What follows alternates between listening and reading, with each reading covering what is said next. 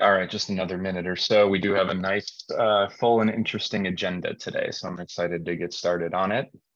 It is 2 minutes after, so I think we may be able to get started. I know, Shelly, you've got something both you and Alex have design docs to introduce.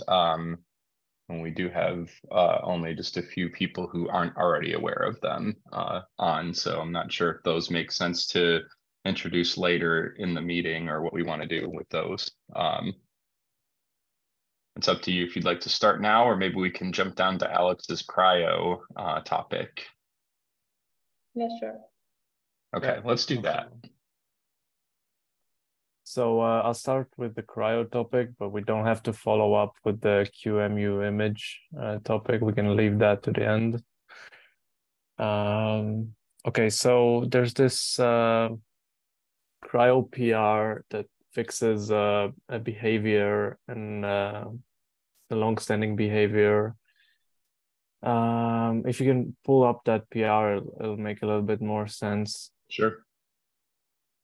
So it's fixing a long-standing behavior where the file mode is not being passed to the device. So in the Kubernetes case, that would be for the block PVC, for instance.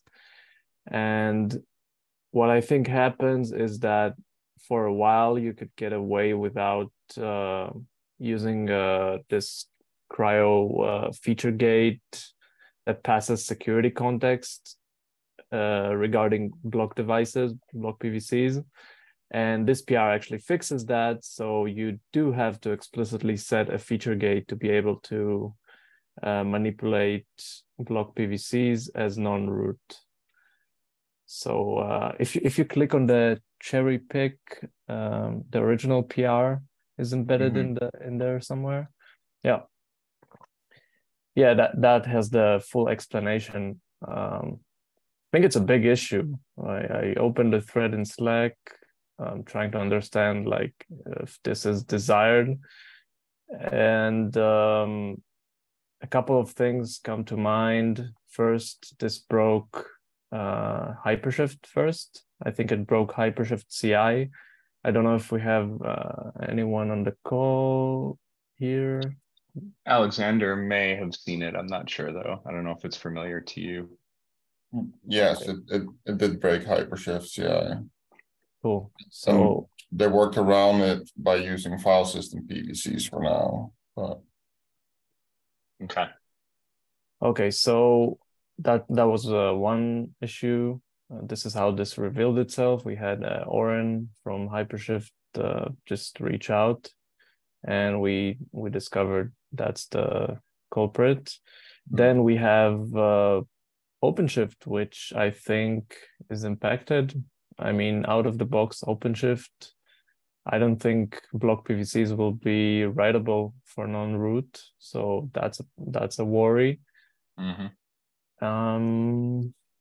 KubeVirt CI, I guess if this change is really desired, we have to explicitly set a feature gate everywhere, basically everywhere. Yeah. Upstream, downstream CIs. So is there a reasonable course of action for us? I see that there's some discussion, like it sounds like that. Yeah, I'm trying to understand, like, is there a technical controversy at this point, or is it just a lot of work to backport things, or like I see these are backports for the cryo fix that we just looked at, right? All the way back to. Yeah. And thus they're also going to show up for KubeVirt CI. I guess we don't. I guess I am a little unsure if this is like desired.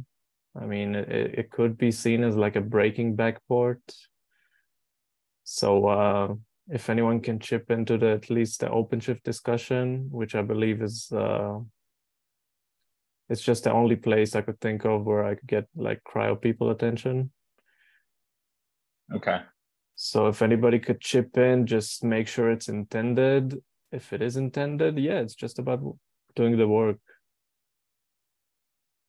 Okay.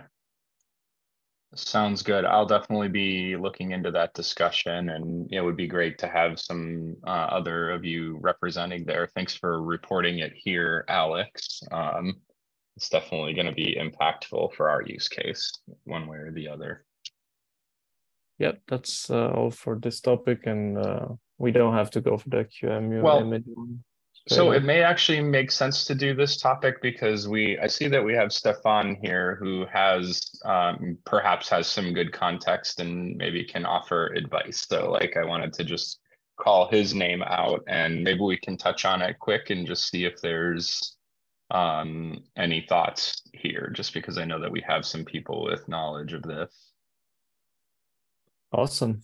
I'm up for it.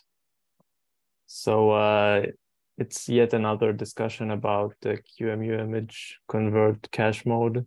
We've had a bunch of these in the past, and recently another one surfaced in the form of this Bugzilla.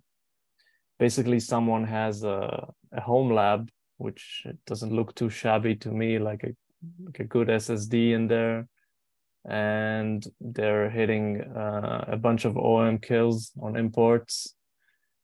And I mean, they wouldn't hit those OM kills if they had used C Group's V2, but that it's going to be a while until we get C Group's V2, and we have a lot of versions of OpenShift still doing C Group's V1, and Kubernetes supported versions that do C Group's V1. And I mean, I'm convinced by this Bugzilla to take another look at what we're doing with the cache mode. So the claim by the author here is that by using writeback, we're basically masking like bad storage, like running away from the issue of having bad storage, not the other way around. So I believe the quote was that using writeback to compensate for slow storage that cannot handle ODirect semantics. So I was just going to get some thoughts on that. I mean, to me, I always thought that using the page cache we wouldn't be in the wrong. Like, for sure, we would just be using the page cache, be doing a good thing. But apparently, this could be regarded as like something you would do to overcome like not up to par storage. So I'm just want to get thoughts on that, if that's true, if somebody can advise, or maybe that's not something you could determine for sure. So we have a bit of experience with this. One problem with if you're if you're copying a file, which I guess is what you're trying to do here with a QEMU image convert, and these files are pretty big, like gigabytes usually. If you use the page cache, you basically evict all your sort of useful local pages for other processes and things. For data that you're probably not going to read again immediately after it's written to disk. Mm-hmm. So we have found it useful to be able to bypass the page cache by using ODirect, and there are other techniques as well, actually, but QEMU offers this ODirect mode. Because if you think about it, you might have your page cache on a machine which might have a few hundred gigabytes of RAM. You can't really afford to get rid of 10 gigabytes of page cache that's being used, to cache sort of programs and other data,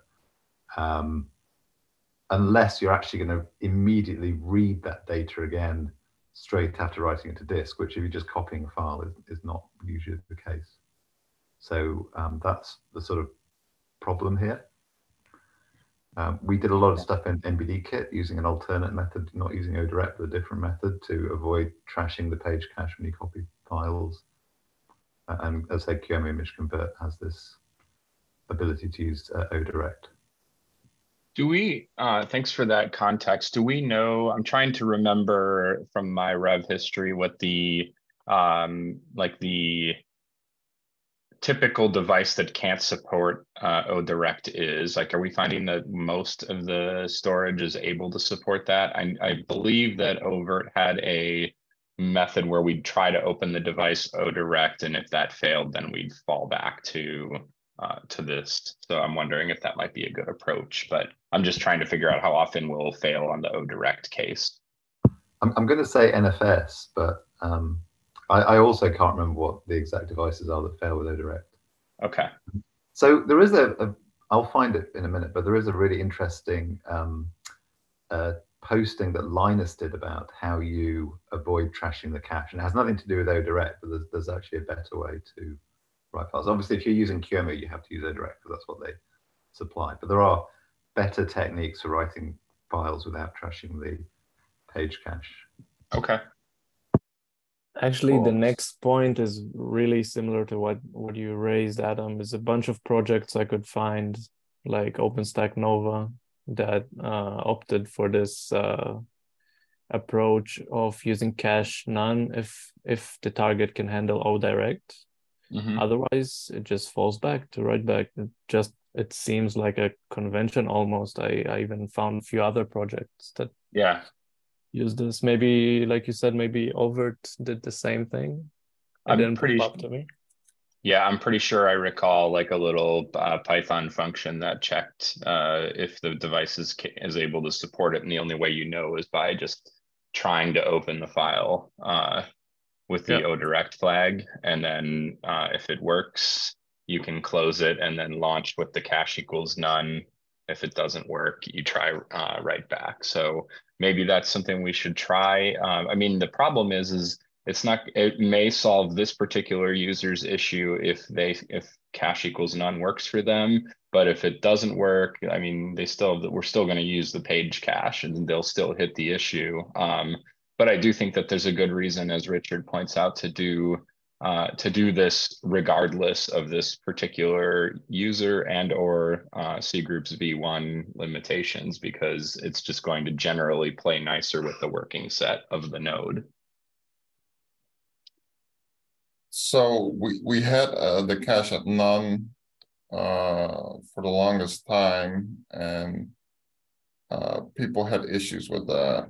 I was trying to find the actual GitHub issue, so we have some context. But I believe somebody had an NFS, and it was super slow with the cache none, so that's why we switched it to write back. Well, I think that's what it was. It was slow because of I think you have to care about the block size when you're writing, and I don't know exactly how that works, but like we found that, if you write it and then you do a sync and wait for the sync to complete, like the kernel was doing a more efficient job of batching the writes to the device than QEMU was or something. Yes, so this could be seen as a performance bottleneck, a limitation of QEMU IMG.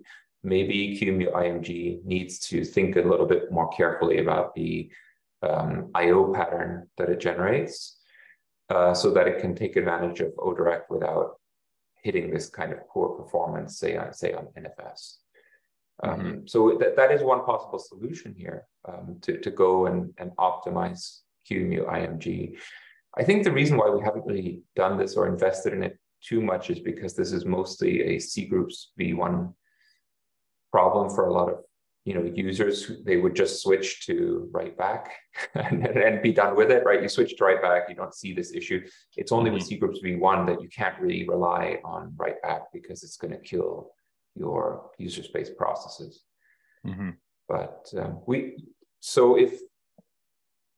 if this is something that is important to get working and make efficient, then I think raising like a Jira story and basically requesting for the Vert team to go and optimize QEMU IMG for a scenario where it's performing poorly with ODirect is something that could definitely be done. Okay, let me take a note of that. I'm trying to capture switching to ODirect. Oops.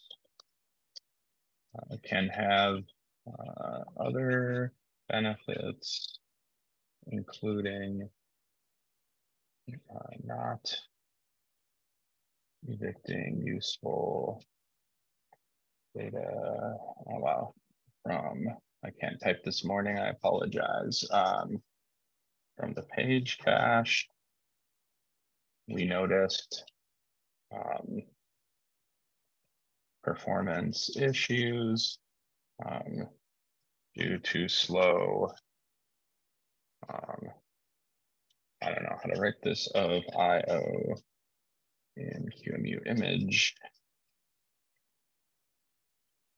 This could be addressed in QEMU if needed. Open Jira. Okay, so yeah, let's we'll consider this. I think that is a good. I guess I'll ask if anyone else has any other comments. That I think we got some really good information around this, so I appreciate that from everyone. I guess we need to decide if we want to try using ODirect again. But yeah, I think that we will satisfy one person and make another person upset with making a switch like that. So I think we discussed adding a field that people can actually pick their cache mode. Mm-hmm. So that if none is better for you, you can pick none, or maybe we default it to none, and if write back is better for you, you can set it, something like that. Mm-hmm. Yeah, I think otherwise, I wonder if simply like really yeah, okay, yeah, I think that's interesting. And then with write back, we'll do an automatic sync before we mark the data volume is completed. Where with ODirect, we don't have to do that. So yeah, this is something, okay, so it's another option. I hate to expose a knob, like this is complicated enough for the experts to discuss. So trying to put an option like this in the hands of an end user is gonna be fraught with its own peril, so. Well, it might be something to put in a storage profile or something like that.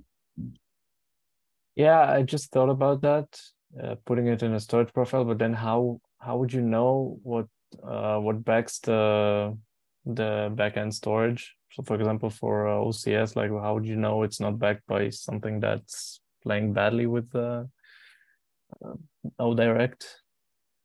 Yeah, well, and it may not be provisioner specific in terms of the configuration where this is problematic. I think a solution that if I was in the KubeVirt perspective or the CDI perspective, I think what I would do is I would always enable write back, and I would also need QEMU IMG to be modified so that it's very careful about how much page cache it dirties so that it will not be killed by cgroups v1. That way you don't have to expose anything to the users, and it always works. And then at some point in the future, when cgroups v2 becomes widely used, then maybe it would be possible to think about whether this keep doing this. But essentially what I'm saying is that if we can make QEMU IMG never abort due to the out of memory, which I think is possible, then you could just use write back all the time. You wouldn't have to worry about it. You would not have to expose a setting to these. Mm-hmm. Yeah, I actually really like that approach where you give it a certain number of megabytes of cache it's allowed to use, and I think it could flush that and then fill it again and flush or something like that in order to manage its usage. Okay, sounds good. Let's take this, I guess, maybe offline for the rest of it so we can move on to some other topics. Thanks again for all the input. I think some of us can have if we have an issue in in CDI, maybe we could take it there and discuss options. And then, we'll decide if we want to, improve QEMU's QEMU image, or is there something that we can give this user now to move them forward and stuff like that. So thanks for raising it, Alex. Let's jump down to Stefan's topic. If you are ready, you can bring that one up, and then we'll circle back up to the design proposals that we've got in queue. Okay, thanks, Adam. I just wanted to find out, I think in the past, we talked a little bit about the ability to stream or populate images in the background without having to download the entire backing file or whatever you call it, the disk image that might be stored in the container registry. And I haven't been following along, so I don't know, maybe this already exists and you guys have done it, or maybe you guys have hit some roadblocks, or maybe you haven't looked at it yet. But I was just curious about the status of it, and if maybe there's any stuff you need from QEMU in order to be able to implement this feature. The big advantage being you don't have to wait for a disk image to be populated before you can launch a new VM from the disk image. Mm-hmm. Yeah, so we haven't, I would say somebody else definitely correct me if I'm wrong, but the closest thing I can think of to us doing this was we worked on a feature to try to do HTTP CD-ROM source images. So the idea is it's much easier to have QEMU connect to a service that's providing storage, like an HTTP server, and for hot plugging CD-ROMs or changing media. So we thought of that as a really good use case for something like this. It ended up being rejected in the KubeVirt community because they did not want to have a network type volume for virtual machines. And so we kind of dropped it. It's sort of the use of or emulation of CD-ROM devices isn't really quite as interesting in a Kubernetes landscape. There's lots of different ways to kind of provision VMs and things. So the project, there's PRs out there and stuff, but it sort of got abandoned. In terms of regular bootable disks, like for example, cloning an existing image for a new VM, it's not something we've focused on. Where we've been more focused on taking advantage of CSI clones of existing imported images as a faster way to provision. So yeah, I don't know if anyone else has any examples of things that they've tried or any other work in this area.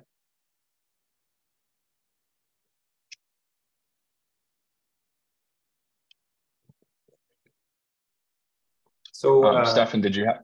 Oh, go ahead. Yeah, so I want to respond to that. So if you have a PV that has the image you want to clone, then you can clone it using the Kubernetes storage APIs, as you mentioned.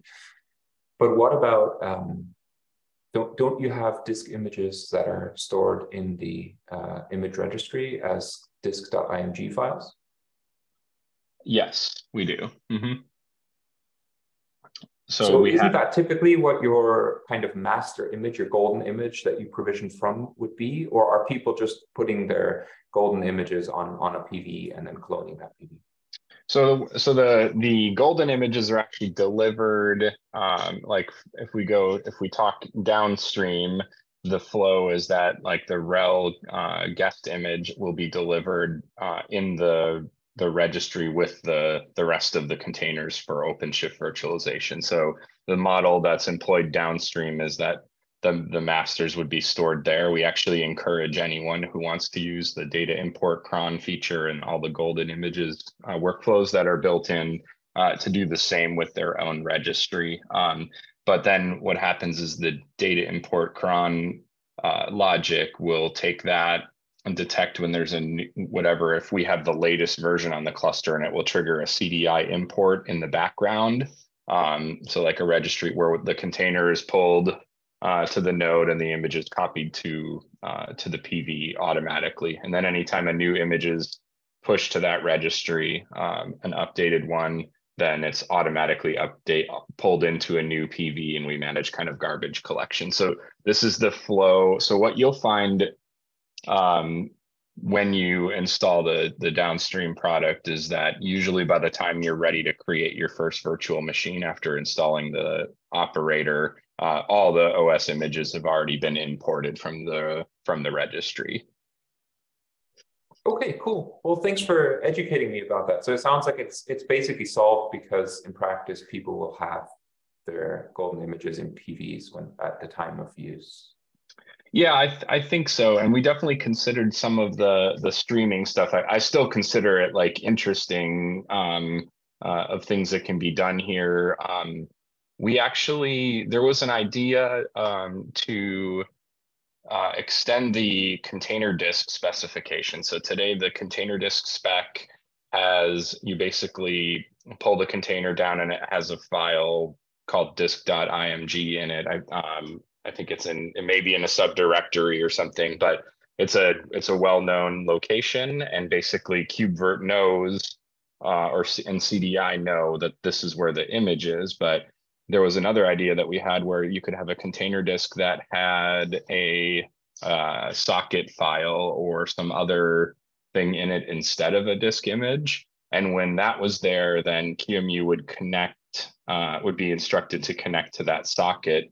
And what this would allow you to do is provide your own arbitrary implementation of connecting data to that socket for QEMU. So it would be a way to kind of like experiment with some of these streaming options or QCOW2 layers, for example, if that's something that you wanted to try to implement for a particular use case, that you could do that. And then it kind of keeps the implementation of that outside of the KubeVirt code, because there are so many different ways, as everyone here knows, to construct the QEMU block layer into different cool things, and it's difficult to support all of them. So this could be another interesting idea for something like this. I'm not sure if you had a specific use case in mind, other than just sort of like what you mentioned here, which is that sort of the instant provisioning case. Okay, thanks a lot, Adam. Cool. All right. Any other comments or thoughts on that topic before we go on? Great. Okay, so let's pop back up to the top, and I'll ask Shelley if she'd like to discuss. Let's maybe give some context of what we're trying to do with this design document, and then we could encourage some folks to take a look at this, give their comments. Yeah, sure. Hey. So one of our new work that we're planning to do, and this is the design proposal for it, is basically having a way to use the new Kubernetes API or volume populators with VMs in a way that we will get VMs with PVCs populated with our disk images, and also benefiting from our storage knowledge, that how we use in data volumes, that we can provide missing, for example, missing volume mode or access mode, and it gets filled automatically with our knowledge of the PVC storage. So that's basically the idea, the motivation. Our planning to do it is basically add to the VM a field similar to data volume templates, which will be called volume claim templates. And there, there's the API example. And there you can mention the information that you want and the information that you can miss. And it will be filled similarly to how we do in data volume controller in the PVC that we will generate. That's more or less the major work that we plan with this design. If you have any questions for now.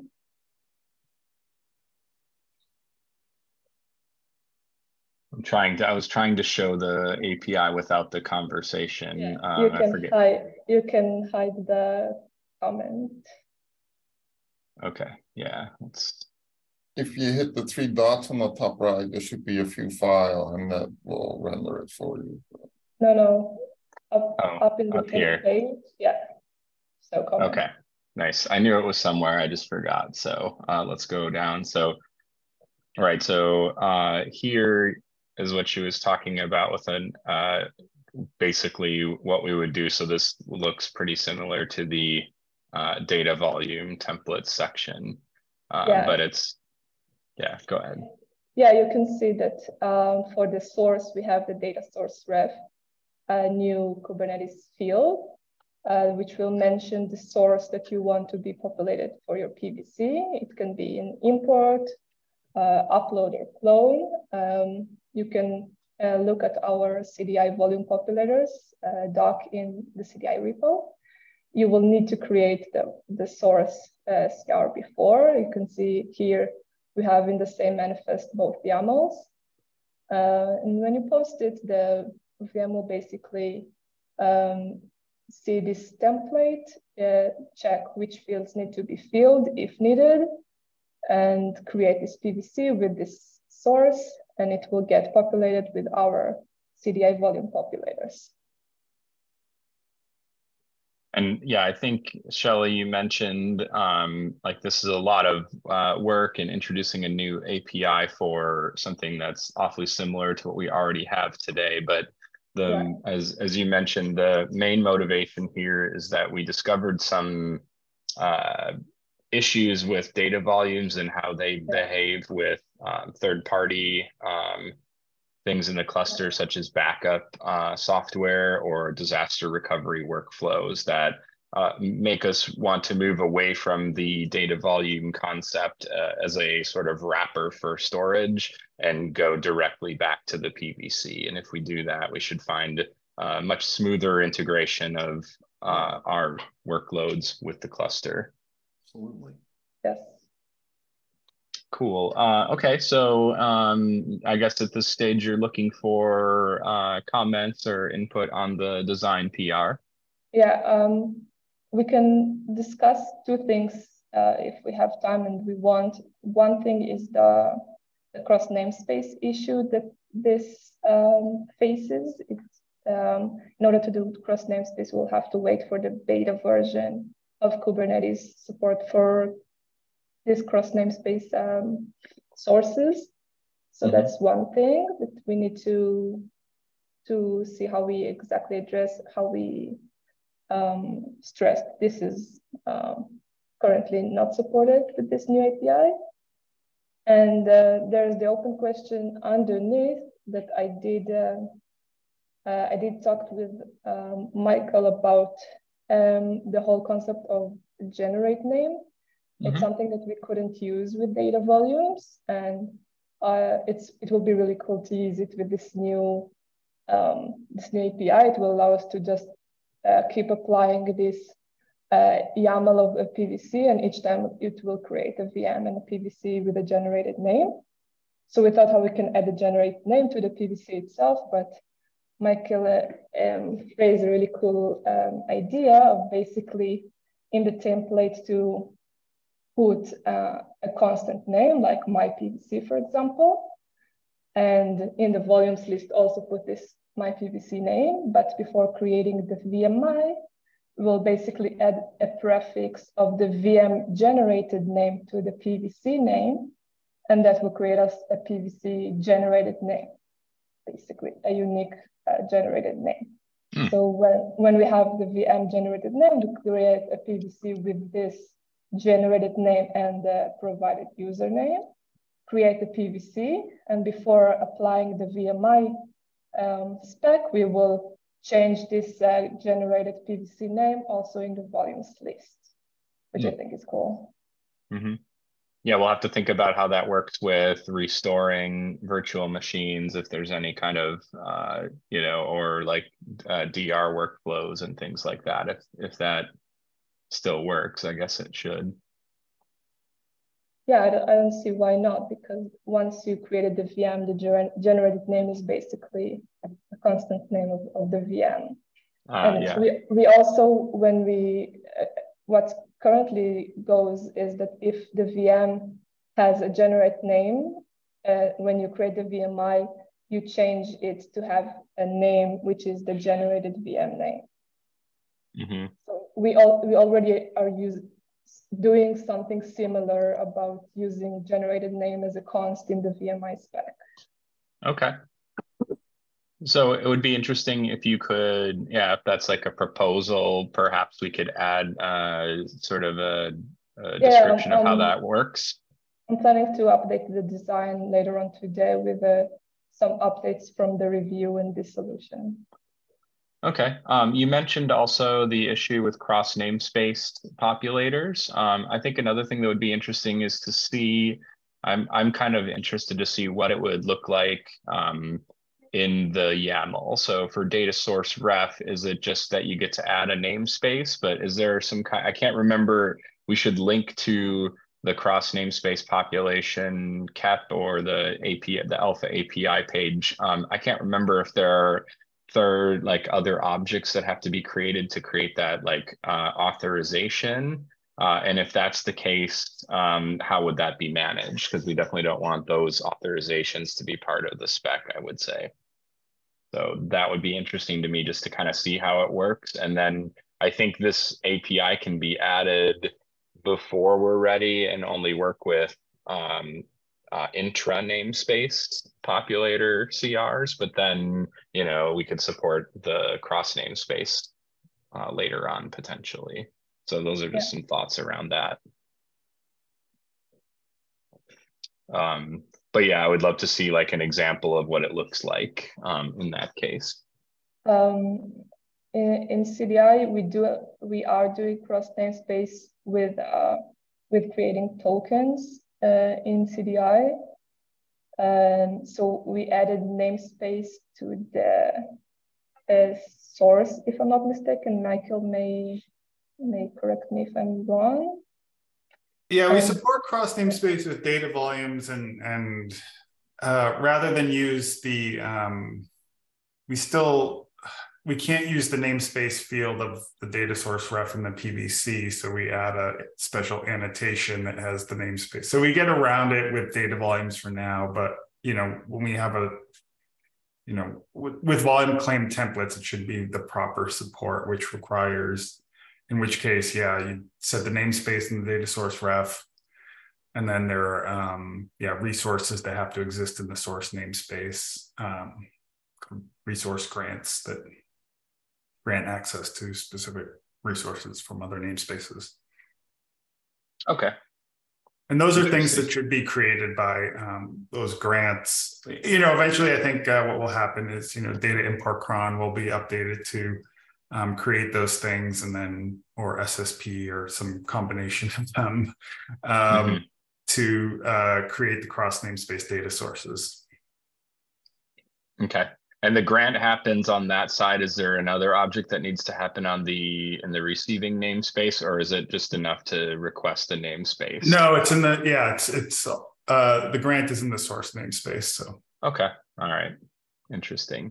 So yeah, if we could see an example of what that looks like as maybe a separate chapter of this design document, I think that would be cool. And then basically, if we find that we don't support that, I mean, I guess if the grant doesn't exist, which it wouldn't until it's supported properly, then that just wouldn't work yet. So it may be a kind of a natural evolution to bring that feature in.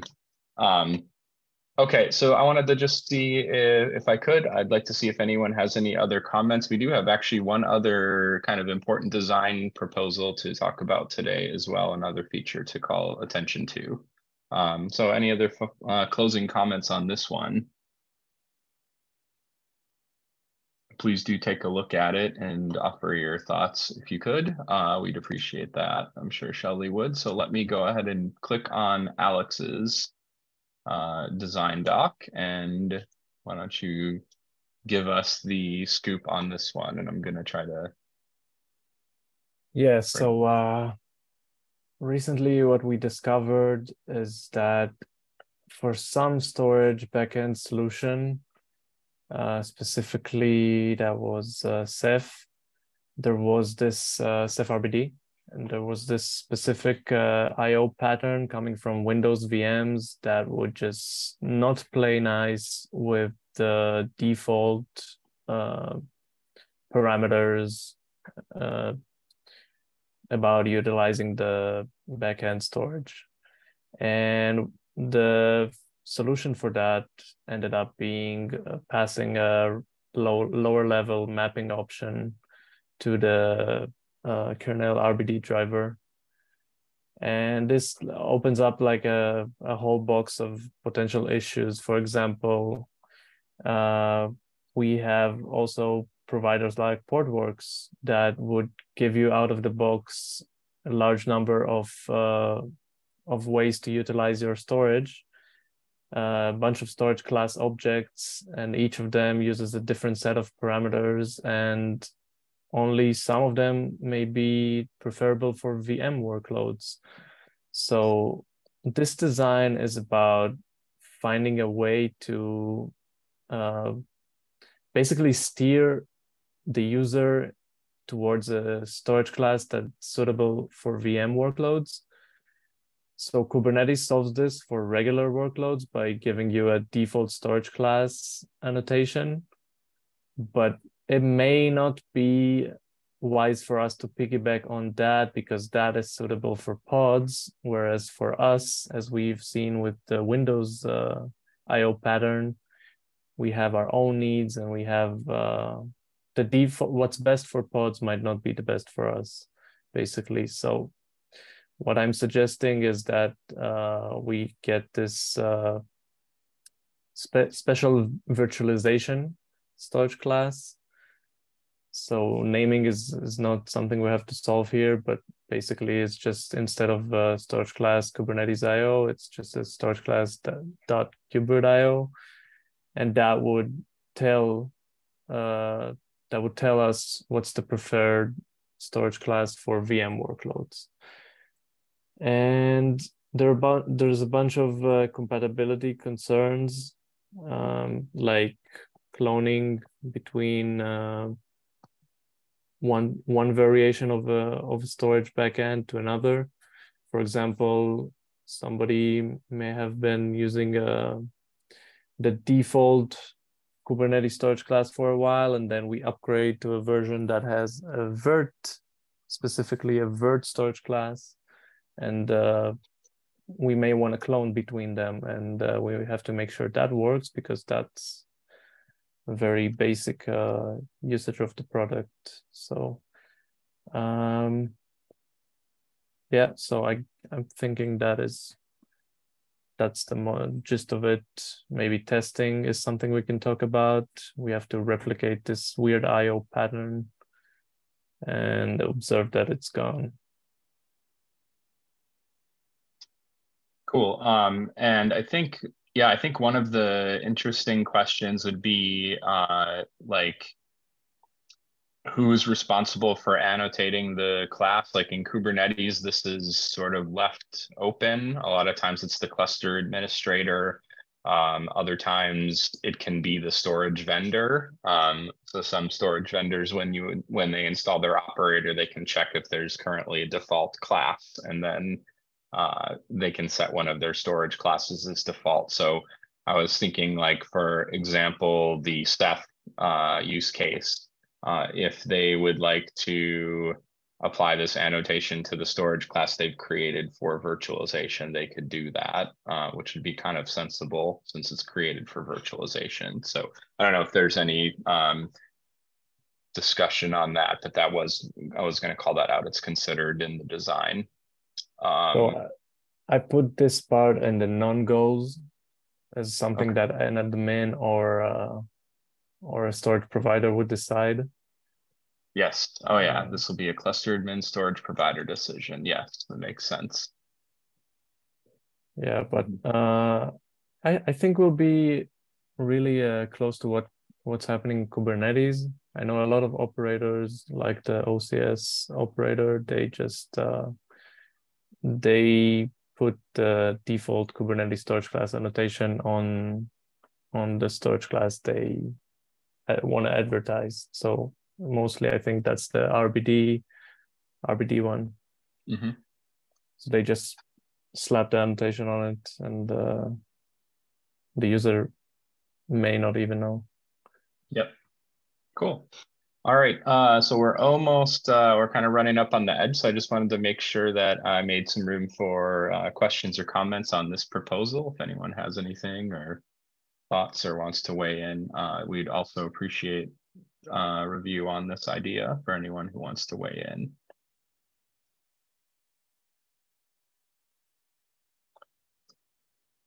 Great, thanks, Alex. Let's see, I think the only thing that we left uncovered so far is the triaging of issues, but we are so close to the end here that I don't know if it makes sense unless anyone's aware of a particular issue that we should try to cover in a minute or two, if there's any specific ones that somebody would like to call out.